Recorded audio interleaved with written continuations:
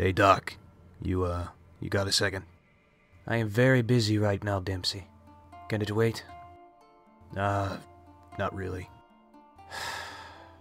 Very well. Take a seat, Dempsey. I'll be with you shortly. Now, what is it you wanted to see me for?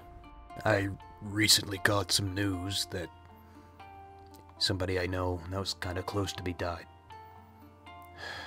Dempsey, you should be very used to death by now. Why would you come to me for something so mundane? Look, I haven't really been in a good state of mind since I literally had to kill myself, alright? I figured you'd be a bit more understanding considering you had to do the same, right?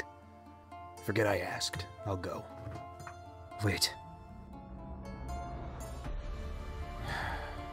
I am not the easiest person to work with.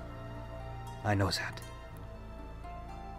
And I know that you must be feeling very vulnerable if you're coming to me, of all people, for help.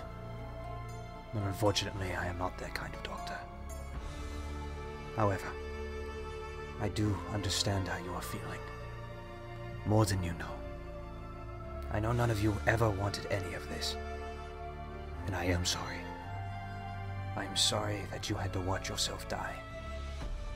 And I am sorry about your friend. If there is anything like this that you would like to talk to me about, my door is always open. It is the least I can do. Thank you, Richtofen. That actually really means a lot. I know I couldn't be caught dead talking about this sappy shit in front of the others. I didn't want anyone to think I was losing the stomach for this saving the world stuff, but, you know, sometimes I just don't feel like my head's in the game. I really needed to hear that. So thank you. If you don't mind me asking, what did your friend die of? Some kind of terminal disease. I can't wrap my head around the medical jargon, but apparently it was enough to kill him. Do you know what it was called?